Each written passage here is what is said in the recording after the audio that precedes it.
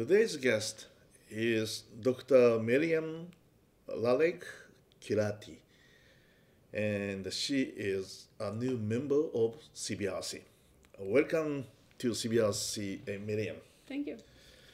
She recently published a paper, Spectral Data Denoising Using Semi-Classical Signal Analysis, Application to Localized MRS in NMR Medicine.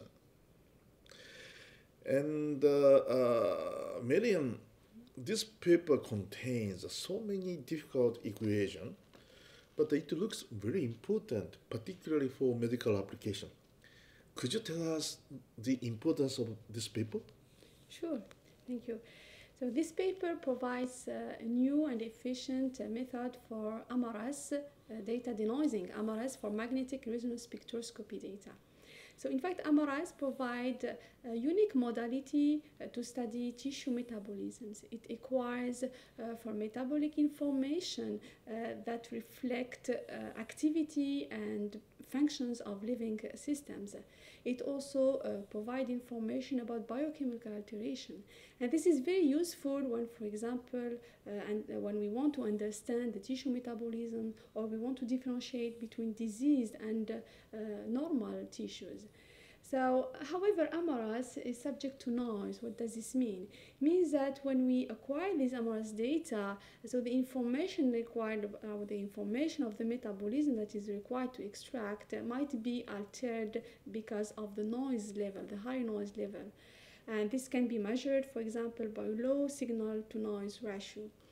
And the objective of this paper is really to provide an efficient method that will remove this noise by keeping information, the acquired information about the metabolism. I see. So usually when we go to clinics or hospitals, the doctor conduct like a CT or MRS test. So in this MRS test, I think we are looking at the images. But usually, as you say, a lot of noise. But how to reduce the noise, then obtain actual data would be very important, right? Yeah, you are right. So, in general, images that we acquire in using brain modalities or any kind of imaging modalities are very noisy, and that's why some post-processing methods are required in order to remove the noise and keep the essential information about the signal that we need, in fact, in order to detect some disease or interpret or understand something from this data. And one of the types of methods that have been proposed in order to denoise these signals are function decomposition, so which consists of decomposing our signal into a set of functions and then retaining only the function that contains information about signal and discard the ones that contain information about the noise. This will allow to remove the noise, but by keeping the information that is needed about the signal. And this approach that we propose is very efficient for MRS signal because of the pulse-shaped nature of these MRS signals. Our approach is very efficient for pulse-shaped signals in general. This is the case for MRS.